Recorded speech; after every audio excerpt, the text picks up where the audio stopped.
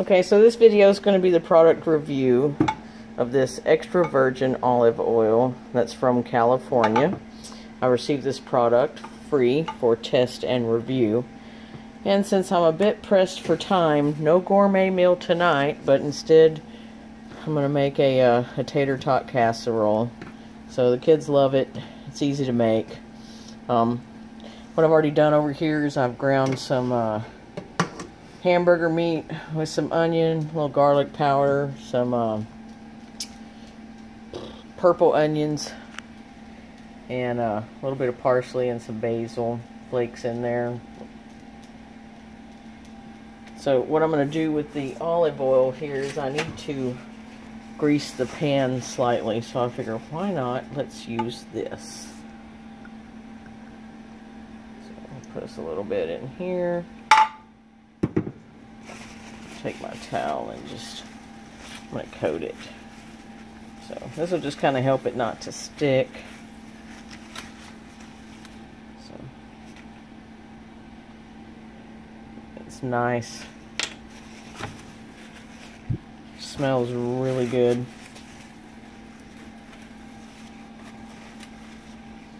And we'll come back with the finished product. Alright. Okay, so I changed my mind on coming back with the finished product and thought you might want to see what I'm doing. So like I said, we ground the meat here with garlic powder, some red onions, a little parsley, basil. Cooked it all down real good until the meat's completely done.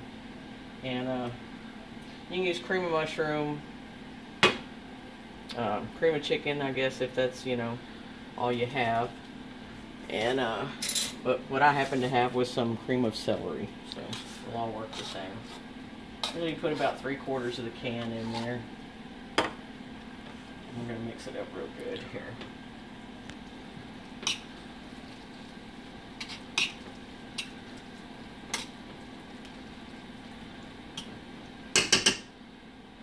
Want to be good. I've used 2 pounds of hamburger meat. So mix this. Alright. So the cream of celery is mixed in there. So now I'm going to add a thing of the cheddar cheese condensed soup.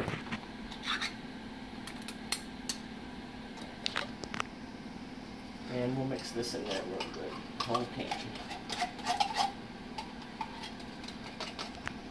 Cheesier the better.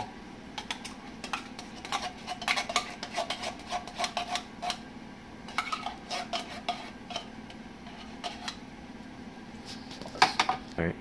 Okay, so cheddar cheese is mixed in now, and we're going to put this on our slightly greased with extra virgin olive oil pan here, casserole dish. I think this is like a 9 by 13. It's like 2 inches deep. Like I said again, I've used 2 pounds of hamburger meat, a can of cream of celery because that's what I had. Cream of anything will work, and then the cream of cheddar, or the cheddar cheese condensed milk, or condensed soup there. So we'll mash it all down just like that. Super easy. And then we're going to start putting some just frozen tater tots. It'll be so easy. Pause. Okay, so I got the oven preheated to 400. Honestly, I don't remember how long I cook it for. I kind of just watch it till it's done. So I'll probably set the timer for like 15 minutes and come back. The tater tots are frozen. So really what I'm going to look for is the tater tots to be done because the meat's already cooked. It's going to cook down the soups, make it real good and thick, and super yummy. So I just really need the tater tots to cook. So like I said, I'll come back and check it after 10 minutes. So we'll get this in the oven. And we'll set the timer. Okay, well, my battery can't take much more of waiting for it to cook. So it's probably going to be about 20 minutes because that's after 10 and they're not quite golden brown.